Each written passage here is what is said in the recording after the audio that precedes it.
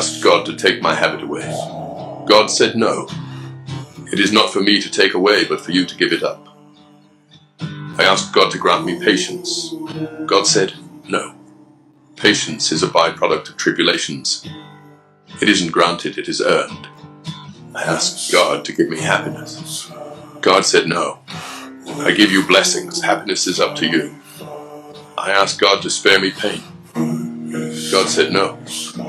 Suffering draws you apart from worldly cares and brings you closer to me. I asked God to make my spirit grow. God said no. You must grow on your own, but I will prune you to make you fruitful. I asked for all things that I might enjoy in life. God said no. I will give you life so that you may enjoy all things. Then I asked God to help me love others as much as He loves me. God said, finally, you get the idea.